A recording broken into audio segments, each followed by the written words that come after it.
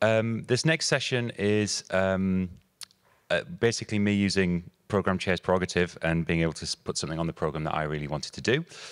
So Dave Horsfall here is a member of the RSC team here at Newcastle, and he's a SSI fellow. His fellowship's based on mental health for RSCs, a subject that is incredibly important, and I decided it should be in plenary. So Dave, do I need to fill for more time? You're ready to go.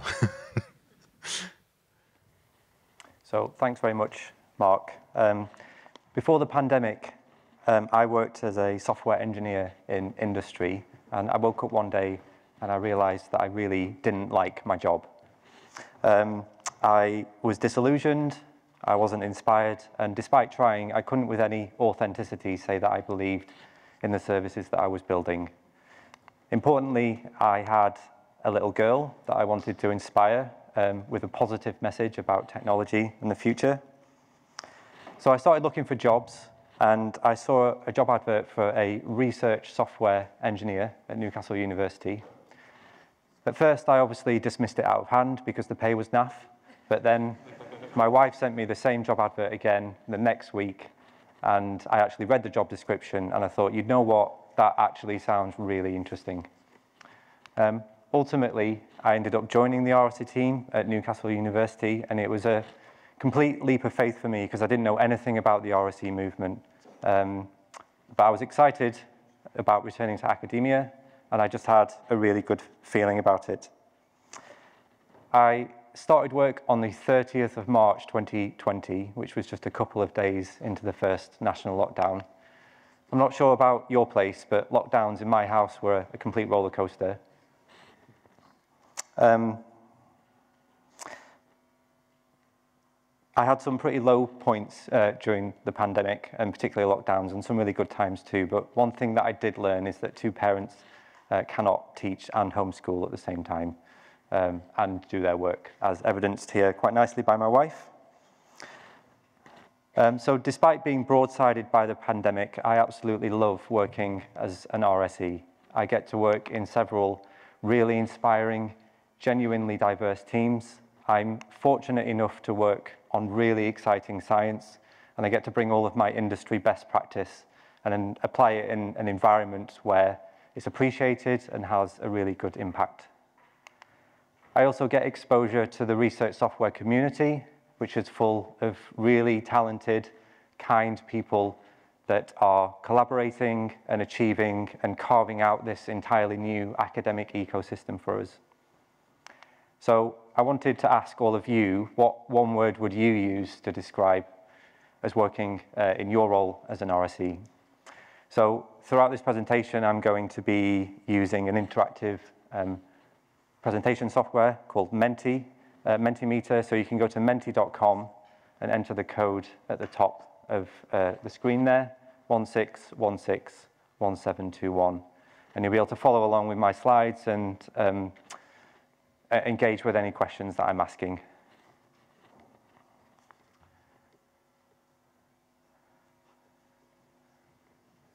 So fulfilling seems to be centralized there, which is quite good. This is just a bit of an icebreaker just to make sure everyone can get onto the system and it's working. So I've talked about some of the good things for my motivation to go to work, but it isn't all positive.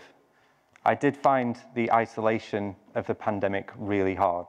Perhaps my situation was unique because I had just started and I was trying to establish new relationships. But I was just really desperate to be around other people, and I was excited about being on campus, on a busy, vibrant environment, and I was really sad when that was taken away from me. The act of coding itself is a solitary activity. When our brain is focused on syntax and our fingers are typing, we're not emotionally connected with anyone.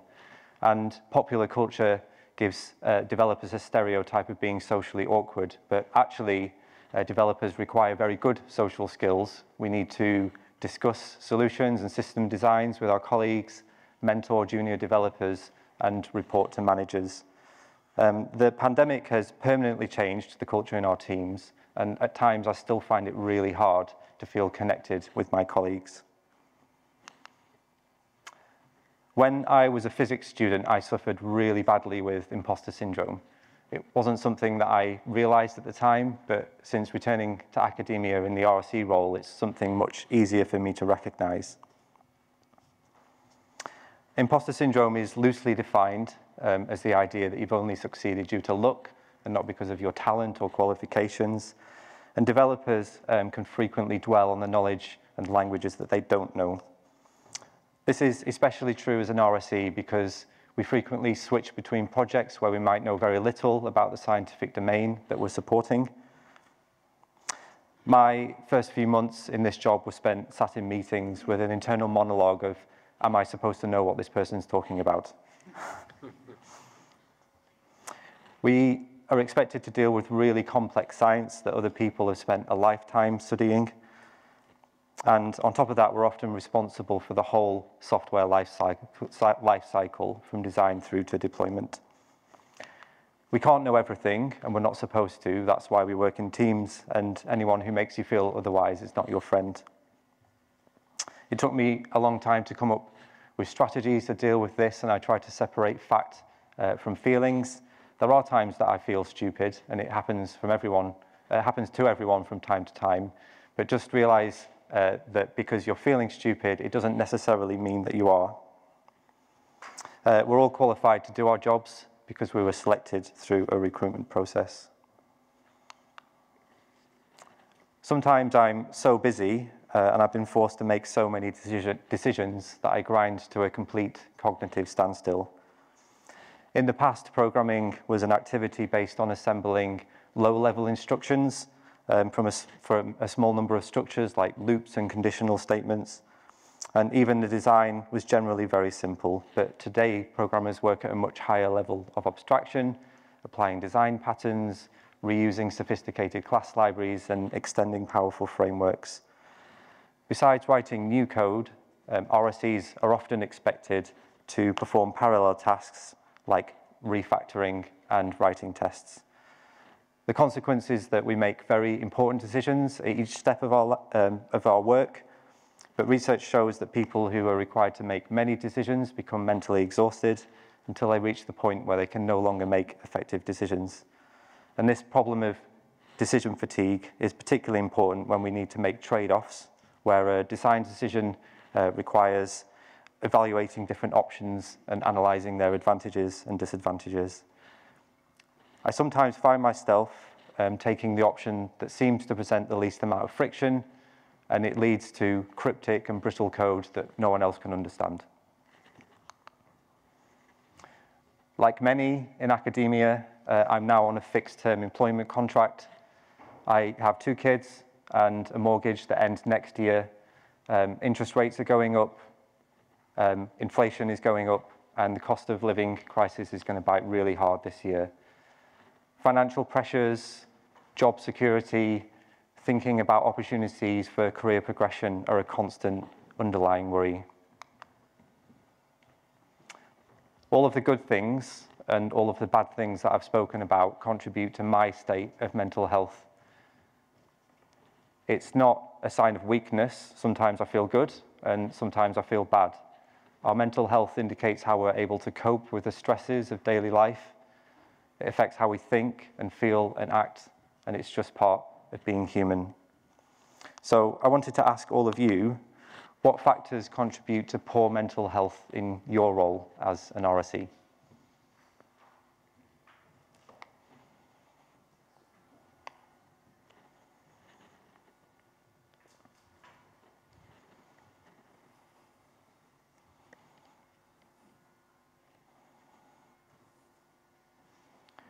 So short-term contracts, lack of time and workload and overwork, job security, too many projects, stress, decision-making, too many projects, Tories,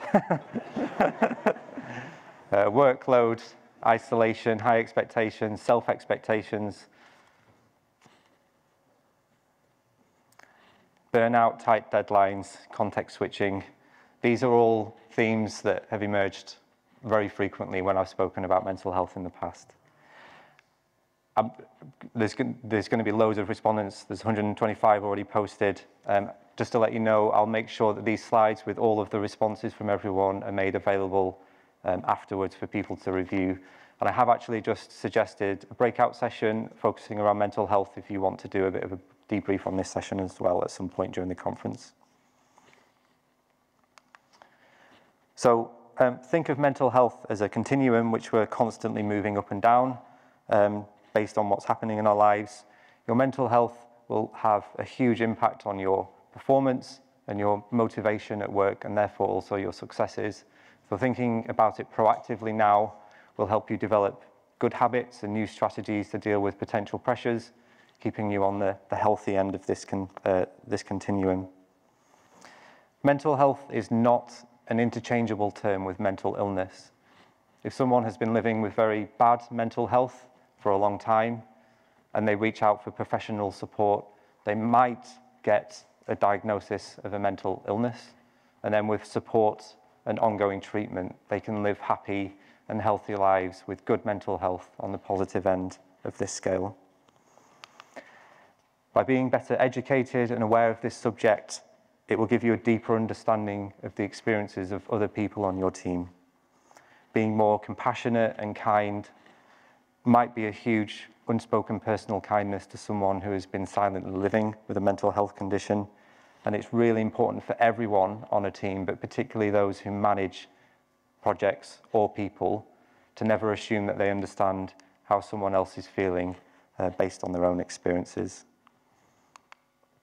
So, by the way, a quick introduction. My name is Dave, and I work as an RSE. But as Mark said, I'm also a Software Sustainability Institute Fellow who advocates for mental health, specifically in the RSE community. I was awarded a fellowship in 2021, and I have two very simple aims. I want to raise awareness by doing talks like this, and to reduce the stigma associated with talking about it. I don't want to give the impression that I'm an expert or a trained mental health professional. I'm just someone from the community who is trying to start this conversation. So I wanted to ask everyone, would you feel comfortable talking about mental health with your supervisor?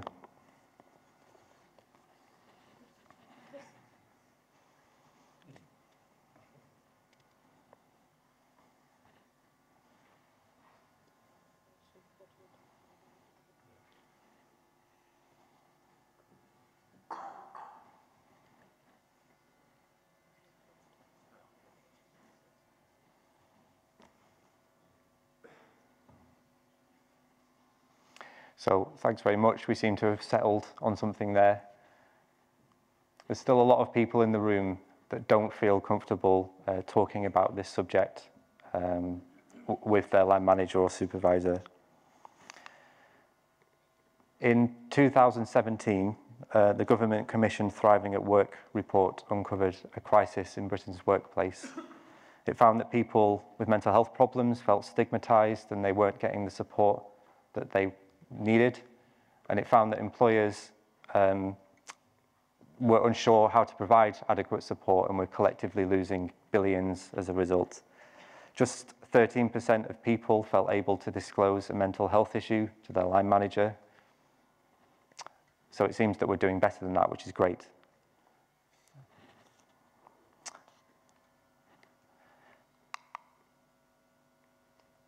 PhD candidates report concerns about anxiety at significantly higher levels than in undergraduates. And Nature's 2019 PhD survey found that over a third of respondents had sought help for anxiety or depression related to their studies. And Stack Overflow's 2022 developer survey, with participation from over 70,000 developers, found that 22% of respondents reported having some type of mental health issue. These studies give us insights into the prevalence of mental health problems in adjacent industries, but are they indicative of our RSE community? I've spoken to several groups of RSEs over the last 12, 18 months, and anecdotally, I do see trends emerging. But wouldn't it be useful if we could survey our community to get an accurate snapshot of mental health? Well, I've been working really hard, and I'm really pleased to launch that survey this week. Yay! I know that we've all got survey fatigue, but I'm going to argue that this one is really important and could give us some really valuable information about the health of the UK workforce. The survey takes between 6 and 12 minutes to complete, depending on your answers. So the survey could really drive meaningful, lasting change in our community. So please scan the QR code and take a few minutes to complete it. There'll hopefully be survey invites landing in your inboxes over the next few weeks as well to remind you. So please share it with your teams and any other RSEs that you know.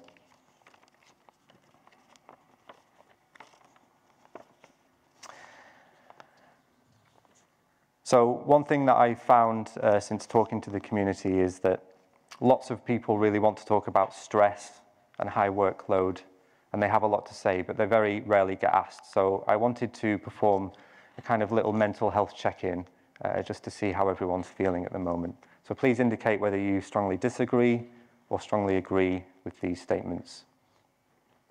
So I'm happy at work, I feel on top of my workload, and I feel connected with my colleagues.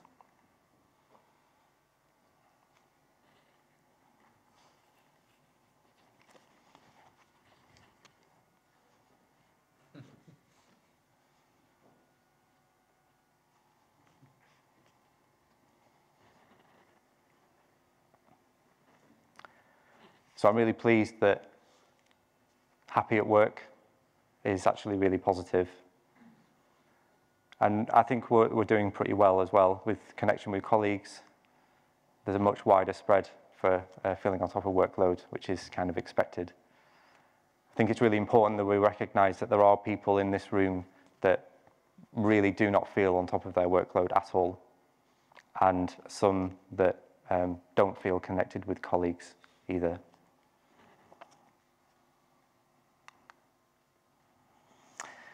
So I want to talk about the idea of self-care or preventative measures. What actions can we take to stay mentally healthy?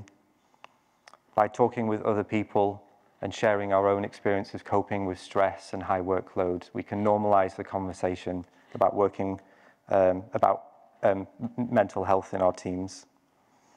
I don't have a lot of time today, so I've picked out just a couple of points to discuss that seem to have connected with other people. Have you ever considered yoga? From my experience, suggesting that a stressed out software engineer should go and do yoga might result with a punch in the face. The truth is that yoga can really help reduce stress, but it can also sound very disingenuous when offered as a lazy solution from employers to staff who are under immense pressure. Research has a culture that might result in you having very high expectations of yourself and feel that other people have very high expectations too. Acknowledge your limits and set realistic expectations. It's easy to get swept away as the deadlines pile up, but take a few moments to think about whether a particular expectation you have is realistic, and if it isn't, then change it to something more reasonable. And if you have an unrealistically heavy workload, then admitting that to yourself is the first step to getting the situation back under control. And practice self-compassion. We need to treat ourselves with kindness and be aware of when we are unduly self-critical, hard or punitive. If you're not feeling good or you've made a mistake, then notice when you're speaking to yourself using harsh language and change those internal messages to something more gentle and accepting. Basically, just treat yourself as you would a friend. I still sometimes berate myself for really small mistakes and use language that I would never dream of doing with someone else, and it's not helpful or productive. I've talked about factors that can cause poor mental health working as an RSE. By being proactive and addressing these through self-care, it can help avoid the build-up of stress that can lead to anxiety or depression. So when is self-care not enough? The most common mental health difficulties are anxiety and depression.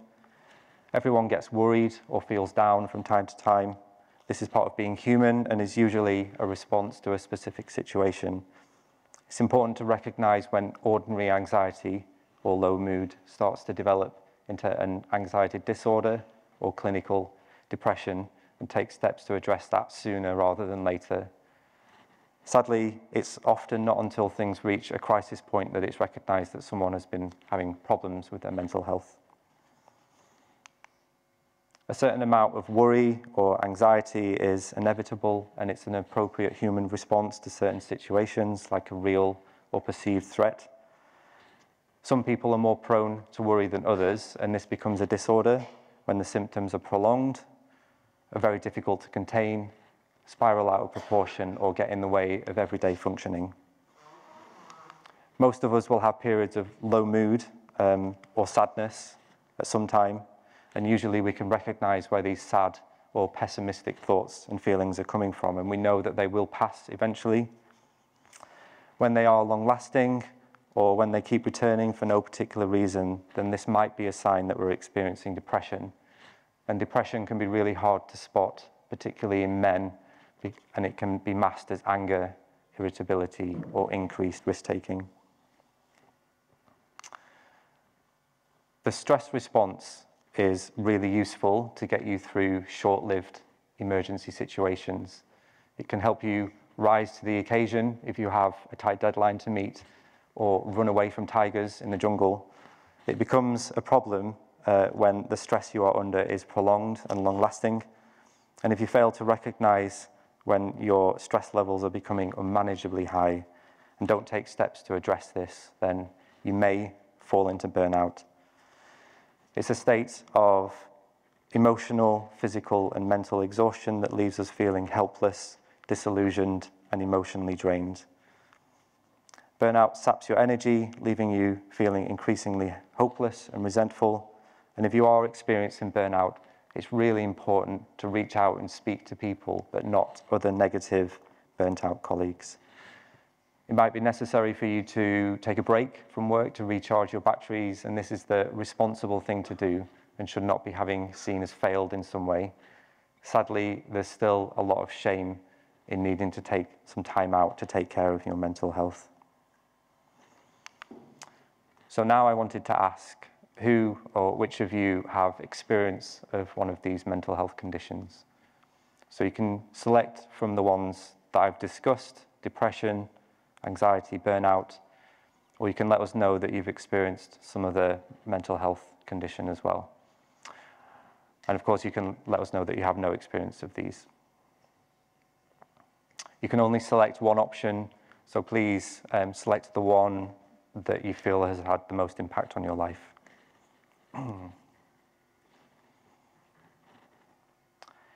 So when I started these talks, this slide really shocked me, but it doesn't shock me anymore. So this is pretty consistent with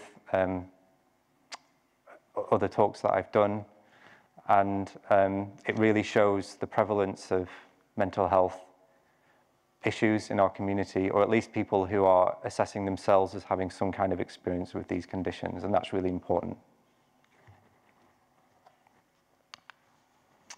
In 2017, a close friend took their own life at the age of 35. I met John at Durham University when we were both undergraduates. He was an extremely intelligent and successful man. One of the very difficult things about grief is coming to terms with the fact that you'll never be able to ask questions or understand why or what happened or have any kind of dialogue. We were a very close group of friends, but John had previously sought professional help for anxiety, and he didn't feel able to share that with us. I can only assume that he felt ashamed of the problems that he was having, but the truth is I'll never actually really know. Suicide is a serious public health problem in the UK, and it may have affected several of you in this room. There were 6,248 registered suicides in the UK in 2020, which is 17 people each day that can't see any other way out. And males remain almost 3 times as likely to die by suicide than females.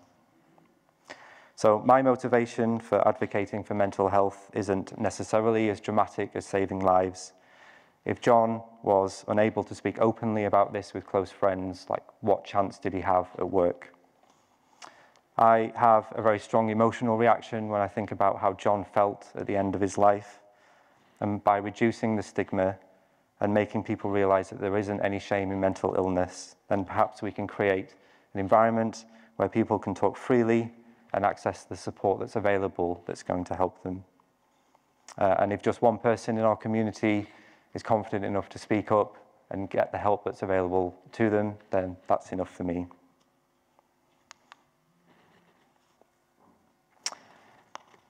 So I didn't know what to expect when I started talking about this, and I'm really pleased to say that I've experienced nothing but support and encouragement.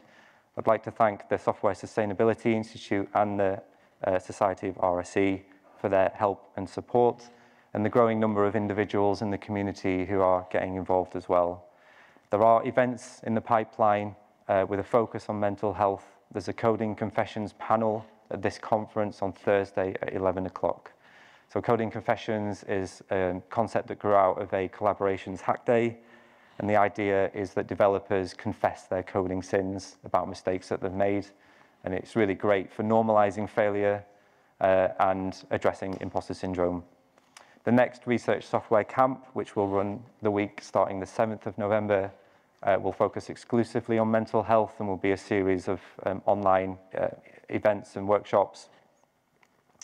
And then next year's collaboration workshop will also focus on mental health with a theme of sustainable career development in research software, looking after your software, your career, and yourself. So I'm trying to build a network of people in the community who are interested or just want to stay up to date with the advocacy that I'm doing. If you'd like to join the mailing list, please scan the QR code. I'm particularly interested to hear from anyone who's had any training in mental health, such as mental health first aid. But please feel free to come up to me during the conference as well, or you can email me afterwards. Let's talk more about mental health. Thanks very much.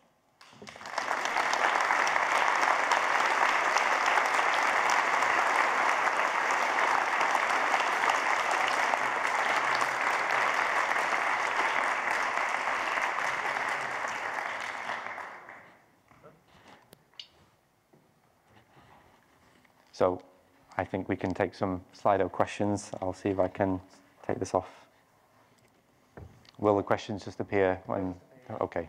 If anyone has any questions in the room or anything to post to Slido, then I'd be happy to take a few before we move on. So thank you very much for sharing your experience. No question, just want to say thanks for highlighting these issues. Any tips on how a team culture can foster mental health awareness? So this is a really interesting question. From my experience, to foster a good culture around mental health, you obviously need people on the team who are really invested in this subject. I think the first step is creating an environment where people feel that they can share things that aren't always positive about themselves and know that they're not going to feel judged when they do so. There's people in the community that I'm working with and I'm excited about, and we want to create a working group. I mean, if you're interested in that, join the mailing list.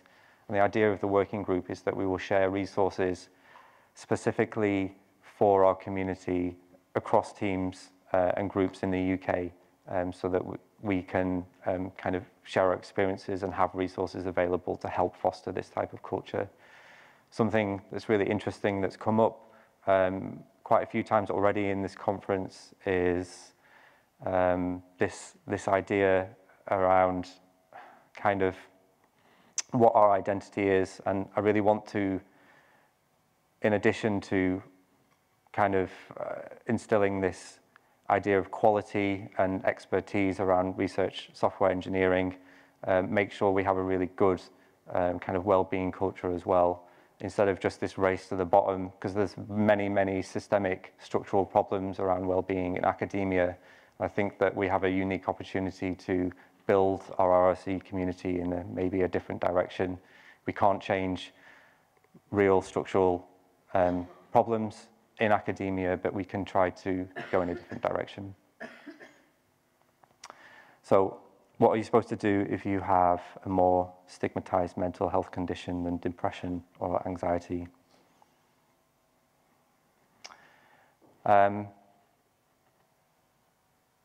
That's also a very good question and quite difficult to answer without specifics.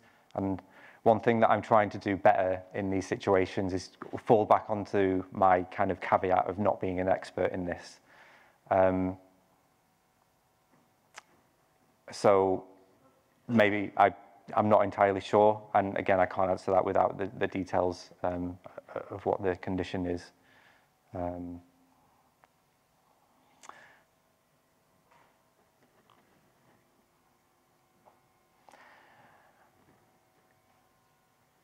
I'm sorry, I don't feel that that's a very good response, but I think trying to educate other people in your team around the condition and helping them understand some of the challenges that you face might be a good place to start. What ways can you approach talking to your supervisors about chronic mental health disorders without it negatively affecting their perception of you and your actions? So the Thriving at Work report touched quite a lot on this. People don't want to disclose mental health problems because they think it's going to negatively impact their opportunities at work. I think the problem, and particularly in academia, maybe in research software engineering, is that people who have carved out opportunities for themselves and built teams around themselves are focused on technicalities and on software engineering and might not have a lot of training around mental health. And so it has to be a two-way relationship where you possibly, unfortunately, have to provide information about the conditions that you're having and help the person understand that having a mental health disorder doesn't necessarily mean that you're bad at your job. That's really important. And this is one of the things around diversity and inclusion. Just because you have a mental health illness doesn't mean that you can't do your job. And in fact, it might bring a new perspective into the team that no one else can, and those can actually be really positive things as well. So I won't take any more questions, but please do come up and speak to me afterwards. I'd invite Peter to come up and start preparing. I'm going to introduce Peter. So Peter Schmidt is going to be performing a live podcast today.